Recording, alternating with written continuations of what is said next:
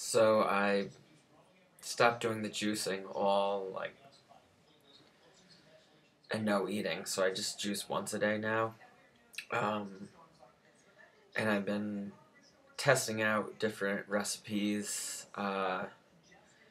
Apples, kale, ginger, lemons. I usually always like to put a lemon in, and apples taste really good. And celery. And today I tried collard greens and collard greens, lemons, celery, and